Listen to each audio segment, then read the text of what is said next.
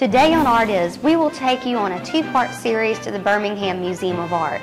Currently, the museum is the largest municipal museum in the Southeast. Through its collections, exhibitions, and outreach programs, the museum serves as an important educational and cultural resource for the state and region. Museum Director Gail Trexel will begin the tour with the museum's legendary Beeson Wedgwood collection. The museum was given the Wedgwood collection in 1975. The collection had been amassed by Dwight and Lucille Beeson, neither of whom were Birmingham natives but came to love this city. Dwight was born in Mississippi and Lucille in Tennessee, but he came to Alabama to work with then Liberty National Life Insurance Company, and they fell in love with Alabama and with Birmingham. And in the 1940s, they also fell in love with Wedgwood. Mrs. Beeson had been to the Metropolitan and seen a Wedgwood exhibition and became captivated with his production and pottery making in general, and the English potteries in Staffordshire. She began collecting, and Dwight became very interested, and they both became interested in the pottery, but also in Wedgwood's life, which really benefited the museum because they amassed a fantastic library that accompanies this collection. The collection is considered the finest of Wedgwood's production in America, on display in America. And the reason for its reputation of this is because it contains more pieces from the Wedgwood and Bentley era than any other collection in the country. Wedgwood had a partner by the name of Thomas Bentley, and they began working together in the 1760s but formed a partnership in 1769. And Bentley was a great student of the classics and was well-traveled and had many wonderful contacts, people he introduced Wedgwood to, and brought a lot of the enthusiasm for say the antique style that was becoming popular in the 1760s and 1770s with the discovery of Pompeii and Herculaneum. He was bringing that sort of information to Wedgwood and was very sophisticated, had a great style, and as I said, very scholarly. Wedgwood was, I think, one of 12 children born into a potting family in Staffordshire, but his father had been a fairly mediocre potter, and Wedgwood took the basics that he learned growing up and really put it to use more than anyone could have imagined. He worked with other potters like Thomas Wheeldon, who was very famous, learned from him, but then he really went off. He was a great chemist himself. He developed glazes. He developed new pottery bodies. He improved the creamware. Creamware was a ware that was being produced in great quantities in the mid-18th century in Staffordshire, but he wanted to make it even purer and even cleaner, and was inspired a lot by the porcelain production that was coming to the forefront at that time, and purified the clays, and was also a great entrepreneur and marketer. And he gave to Queen Charlotte, then Queen of England, a tea set, and asked her if he could rename his creamware Queensware, and began calling himself Potter to the Queen as well. So always he had in mind of how can I promote this ware and how can I promote my business, which stood him in good stead all of his life. And of course, as you know, Wedgwood is still being produced today in tremendous quality, always held before the factory. But he improved the creamware.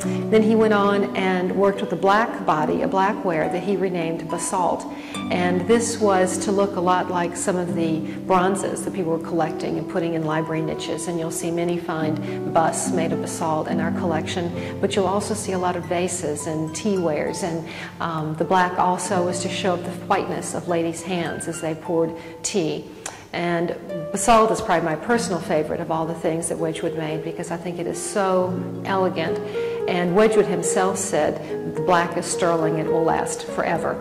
And you look at a lot of the contemporary design museums, and a lot of what they often collect is the basalt. And he also was able to take the basalt ware and copy the wares, the pottery, the red-figured pottery, the Greek pottery that was being discovered, and make it look ancient. He was able to just paint the red designs on that and make it appear to be an ancient pottery ware. And he used his basalt for that as a canvas for those wonderful depictions as well. Then he is most famous for jasperware. And of course, when people walk in our gallery, they say, oh, Wedgwood isn't just blue and white, and that is what we think of. The jasperware that he developed in the 1770s, which is a very hard-bodied ware, almost a porcelain, And it was a clay body that had the ability to be dyed a variety of colors. The blue that we associate with him, but a variety of blues, a deep blue, a light blue, but also lilac and green, and more rarely yellow. Yellow is a hard color to fire in pottery. It often turns. And so we don't see as much yellow. In fact, Mrs. Beeson is pictured in her portrait with her favorite piece in the collection, which is a tricolor yellow vase. A yellow vase that has blue and white bas relief on it. And also can be colored black, and you'll see black examples as well. And it was actually these jasperware pieces that first captivated Mrs. Beeson because she was so interested in the bas relief. And the bas relief is the decoration that is added to the surface. These pieces are made in separate molds, and then when they get to what's called cheese hard or leather hard stage, they're pulled from the mold, moistened and applied to the teapot or the vase, the original body, and then fired. And the relief of these pieces can be just tremendous. The workers in Wedgwood's factories, before they were fired, they would do something called undercutting. They would go and they would take away a lot of the clay, and they would make it even more sculptural and even more delicate. And Lucille's first piece that she saw was, she said, just like a confection with this wonderful bas relief coming off the teapot. And so the jasperware really made him very famous, and it was very, very popular. And continues in popularity today. Some of the pieces that we are most known for, I would say in particular, we have 2 copies of the Portland vase. And the Portland vase was what Wedgwood was probably the most proud of. And he was able to copy an antique Roman glass vase and a cameo glass vase. And he had that on loan and from the family, and really had time to study it and to try to emulate in jasper what had been made in glass. And as I said, he was such a student of the antique. To have this and to really try to copy and to give respect to this ancient piece, I think gave him a great deal of pleasure. And we have a blue-black copy and we have a black copy. And this dark blue copy that was actually, had belonged at one time to a member of the Darwin family, is a very rare copy. And I think he considered it his finest, that came closest to the original glass vase in appearance. And we have, as I said, two copies of that in our collection.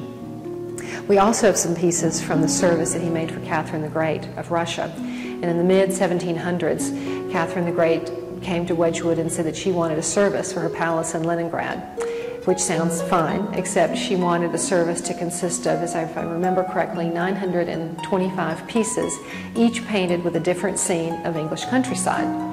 Wedgwood had to hire artists. There weren't enough scenes to just give his artists to copy on the creamware service.